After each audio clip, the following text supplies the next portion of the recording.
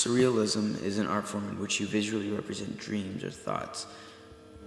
Its original birthplace is hard to determine because the classic Dadaist and Surrealists moved back and forth between Paris, France, Zurich, Switzerland, and New York, United States.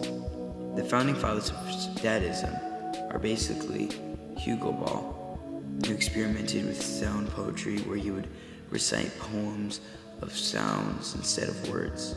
Marcel Duchamp, who played around with the question, what is art, and was the first to put ready-made objects in gallery shows such as shovels and murals. Salvador Dali, who was very into visual representation of his mind. He painted excerpts from his... And finally, Man Ray, who shot stunning photography, even from today's standards. This was a great time when the world was learning about new art forms such as the first to go really far with this. Marcel Duchamp and Man Ray had experimented with film using outrageous special effects, but Dali was the first to get the public really interested. I forget the name of the theater where the film first showed, and I forgot the name of the film itself. You can look it up on Google by entering Dali, Surrealist, and film. But Dali and his friend, who helped produce, made a huge profit.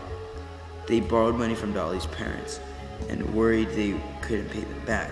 They ended up making 3 times the original cost. Special effects in the film included cutting a woman's eye open and ants coming out of a man's hand, which got the public really interested. Dadaism and Surrealism wanted to start a form of sort of anti-art. Nowadays, this is most of the art that we have, but it wasn't like that then. It was quite revolutionary. Another big thing was the happenings in New York. Happenings were basically surrealist plays.